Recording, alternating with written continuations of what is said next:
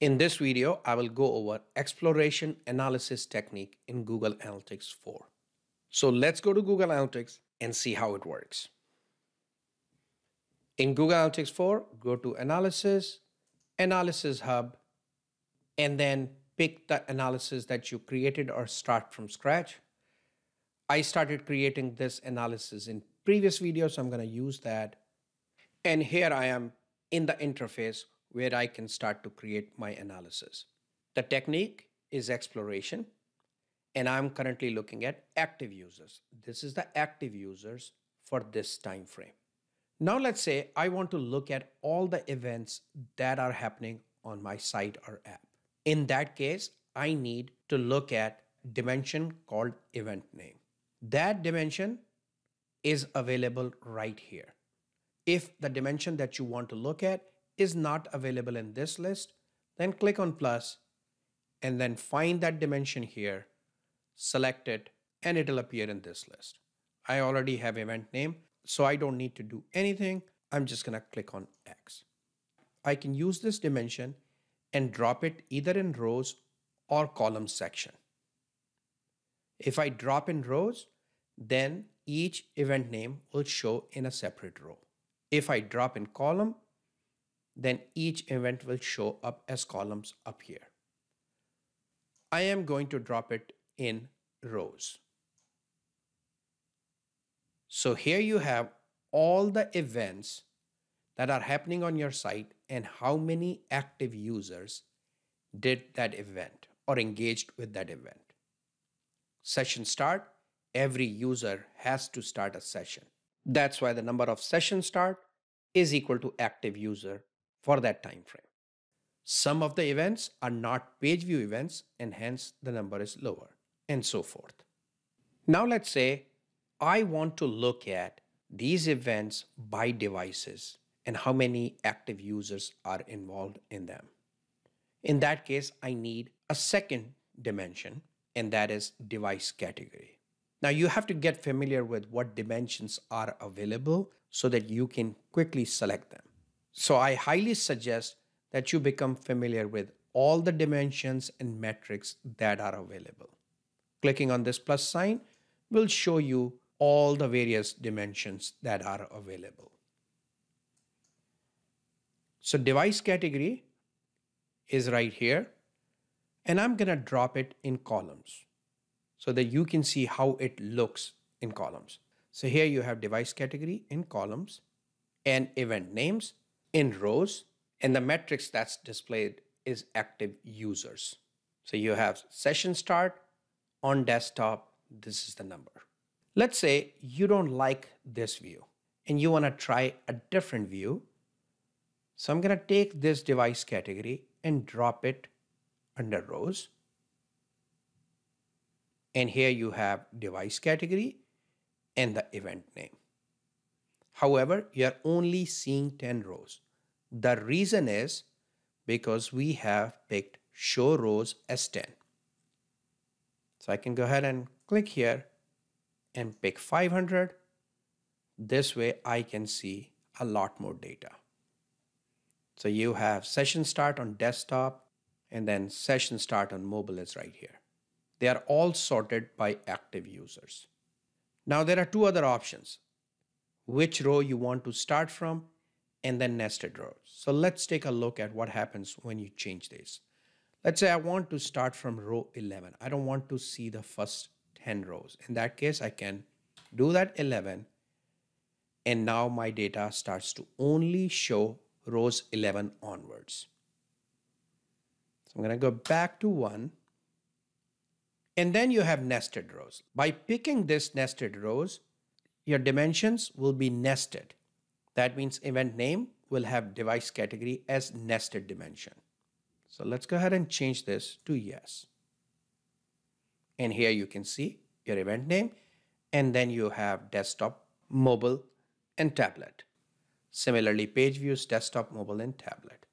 Any dimension you add here will be nested under device category. Let's say if I go ahead and pick country and drop it here, now it's nested within desktop, and scrolling down, you will be able to see the mobile data. However, this is too messy to look at, so I'm going to remove it. In order to remove it, you have few options. One, you can click on the X on the dimension. Second, you can just simply click and drag it back and drop it here. And the third option is to click undo because that was the last action you took. So click on undo. This undo can go multiple steps back. So you can keep clicking undo if you want to go back multiple steps. Scrolling down, if you are using columns, then you can decide how many columns do you want. And then you have the values, which is the metrics that you're looking at, which is active user in this case. If you want another metric, you can pick that here and put it. Let's say if I want to look at event count, I can do that by putting it here. Now I've got active users and event counts. However, I don't like this view, so I'm gonna again go back and just focus on active users as this is much cleaner data to look at. Now here is where your column is showing as a bar chart. See these bar charts? You can change that by changing the cell type. So I can click here and do a plain text. In that case, it's just numbers, or I can do a heat map, and here's my heat map. So whatever visualization works for you, you can use that. I am going to change it back to bar chart. Other things that you can do here are to use a filter and or use a segment. So let's see how those work. Let's assume I only want to look at those users who came from US. Since it's a user attribute, segment makes sense. So I'm gonna go and find that segment, drag it, and put it in segment. Sometimes you might encounter an error like this. If that happens, you can click on retry, and here is your data.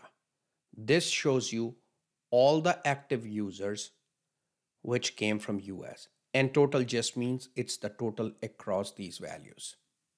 So you've got active users on desktop and mobile where the event name was session start.